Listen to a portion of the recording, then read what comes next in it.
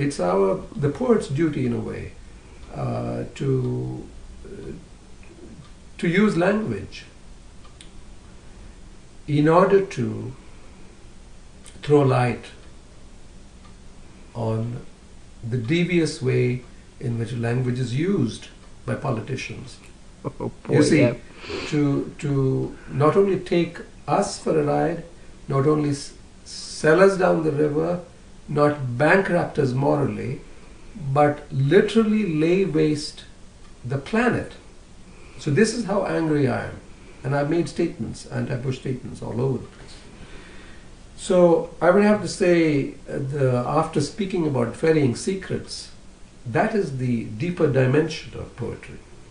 Now there is another aspect to it, which is continuous with it, and it is in fact made possible by the deeper dimension. And this is what I would call engaged poetics. Did you say poetics? I said poetics, but let me come down from the ivory tower and just call it engaged poetry. Like Thich Nhat Hanh, he calls himself Thich Nhat Hanh, the great Vietnamese Buddhist monk, Sure. who speaks about engaged Buddhism. Okay? So let me talk about engaged poetry. Well, in a way, the concept of engaged poetry is a redundancy, because I want to make the argument that poetry is fundamentally and by definition engaged. So I don't have to say it's engaged poetry. But why do I say it? It's because I don't have confidence in my culture, this culture that has been rendered superficial by runaway materialist consumerism, at the cost of the rest of the world, I might add. Yeah. I don't have the confidence in the culture to actually know what poetry is. So I have to spell it out and say it's engaged poetry. So, well, engaged poetry, then people say, you mean it's political poetry? And I would say, yeah, if you would like to see it that way. I've already told you that poetry is fundamentally political. But yes, call it political poetry. And what do you talk about in political poetry? Well, it's an arena within which we use language as a pugilist or a boxer might use his fists. So poetry has the power, in a way, to score direct hits. We would love to hold on to our notion that the poet is the legislator of the world, as the Shelley thought. But we might also want to think of the poet as the breaker of idols, as the one who engages in what I would like to call a demolition derby. you know. I'm liking that. Let's take off our helmets and get into a demolition derby.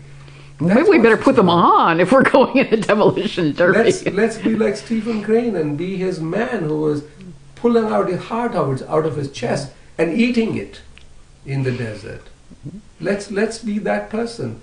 That's why, one of the part of what I've been involved in is a weekly meeting at Curly's Diner. Mm-hmm. What night of the week and what time is that for people watching? We meet on Tuesdays, starting at about 7:30. It's totally open to everybody. People walk off the street. And where is Curly's Diner? Curly's Diner is just off of Washington Boulevard. It's between Atlantic and Washington Boulevard, okay, in downtown Stamford. And Curly's Diner from the 1930s has become a place of resistance, because the empire, the big guys, the corporations, are trying to take it down so that they can put asphalt all over and erect big glass buildings, right? But Curly's, which is run by these two courageous Greek sisters, is not moving because it's a people's place, right? So we've been meeting there for years now.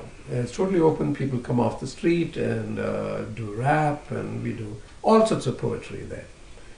And we have published 3 books. And the first book that we published is called Eating Our Hearts Out.